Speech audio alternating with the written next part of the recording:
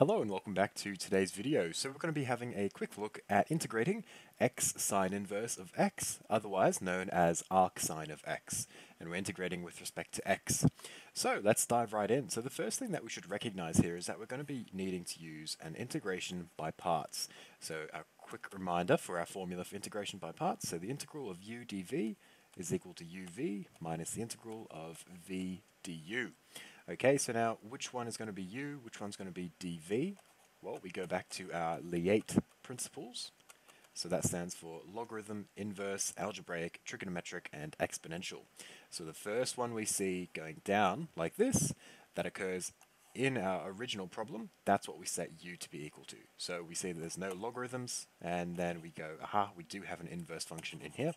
So that means now that we'll say u is going to be equal to sine inverse of x, and that means now, well, du is going to be equal to 1 over the square root of 1 minus x squared. If you're not quite sure how I've gotten from arcsine of x to 1 over the square root of 1 minus x here, I have done a similar video covering the inverse tangent function. So I'll leave that in the description if you'd like to check that out, and that way you can see it follows a very, very similar procedure as to how we get the derivative of that inverse function there. Okay, and so that means now that we have dv is going to be equal to x, and therefore v is equal to x squared on 2. Okay, so we're actually doing pretty well so far, so that means that our problem will now become, well, the integral of x sine inverse of x dx is now equal to uv, so I'll write this out as x squared on 2 sine inverse of x minus the integral of v du, so v is x squared on 2, and du again, so that means we'll have that square root 1 minus x squared in our denominator there. Okay, so I'm not going to bother writing out our left-hand side over here much longer, so I'm just going to keep going with our right-hand side, and let's see what we get.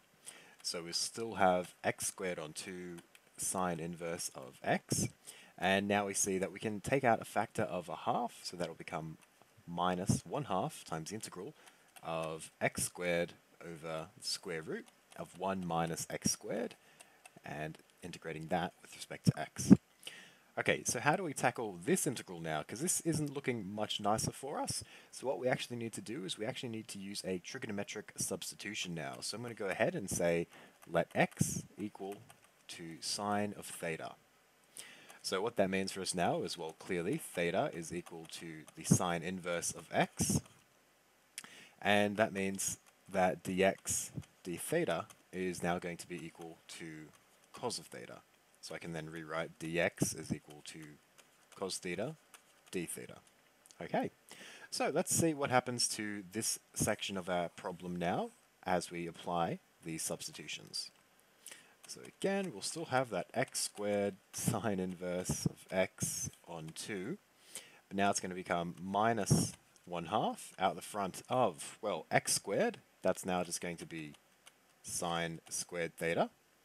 dx, well, we know that's going to be cos theta d theta, and then now over the square root of 1 minus x squared, which is now going to be sine squared theta. And we know that 1 minus sine squared theta is actually just equal to cos squared theta.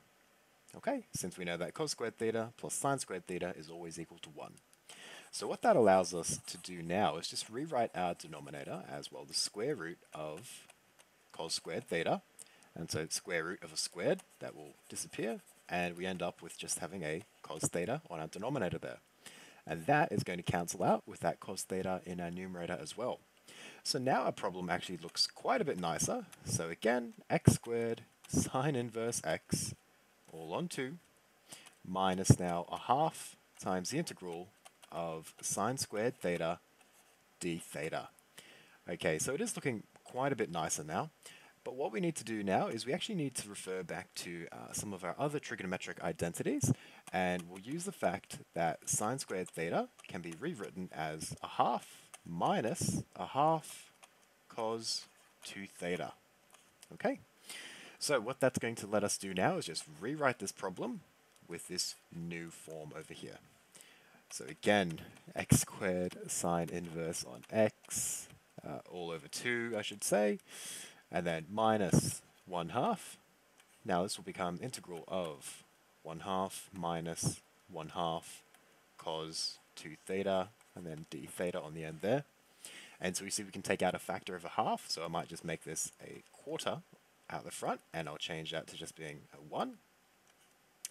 And so let's see what happens now. Well, we can just do this as two separate integrals, so this would then become, well, x squared sine inverse x on 2 minus, well, 1, integrate that with respect to theta is just simply going to be theta.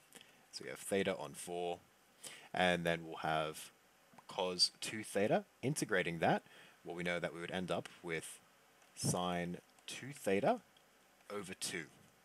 And we know that we've got that factor of 1 on 4 out the front as well, so that would in fact change it to being a 1 on 8. However, sine 2 theta, we know that we can rewrite that, since we know that sine 2 theta is in fact equal to 2 sine theta cos theta. So now if we do that, our problem now becomes 2 sine theta cos theta. And so we see that 2 and that 8 will cancel out, so we'll have still a 1 on the top and a 4 on the bottom there. Okay, so we are finally getting through, and also we should make sure to keep track of our negatives as well, since this will now become a positive, since I've brought that negative 1/4 inside there. Okay, so now we are definitely getting there, so let's quickly see what we can do. So I might be able to take a factor of a quarter out the front, and so we've got now a quarter out the front of 2x squared sine inverse of x minus theta plus sine theta cos theta. Okay, well, quick reminder, what is theta? So we defined theta earlier as simply being equal to sine inverse of x. Okay, so sine inverse of x, well, that means we can now rewrite that part as just simply sine inverse x. And what about sine of sine inverse of x? Well, that will just simply become x. And now the last thing that we need to sort out is this cos theta term here. So cos theta, well, let's quickly write that out in full. So that would be cos of sine inverse of x. Okay, let's quickly refer back to what these trigonometric terms actually mean. So I know that sine inverse of x is just going to be corresponding to some sort of angle here. So let's call that angle u for now. So that means if I say u is equal to sine inverse of x, well, then that means that sine of u is equal to x. Okay? So just taking sine of both sides of this equation here. And so if I said sine of anything, well, we know that that is going to be equal to the opposite over the hypotenuse, thanks to, well, SOHCAHTOA. So that means now that I can rewrite this triangle out as simply having an opposite length of x and a hypotenuse length of 1. So now if I wanted to figure out what our missing side was going to be, well, we'd just refer back to Pythagoras' theorem, and so then we would get this length here is simply 1 minus x squared, all square rooted. So again, let's consider that this is where our angle of sine inverse x is. Well, now if I take cos of that angle, that is simply the adjacent over the hypotenuse. So that means now that cos of sine inverse of x is simply equal to square root of 1 minus x squared. And that's exactly what we find we can rewrite that above in our problem. So instead of writing cos theta, we'll now refer back to that as 1 minus x squared, all square root. Okay, and so just quickly neatening up the way that we'll be writing out our solution now, well, we see that there's a common term of sine inverse x, so we might be able to rewrite this a little bit neater, and so we'll end up with 1/4 out the front.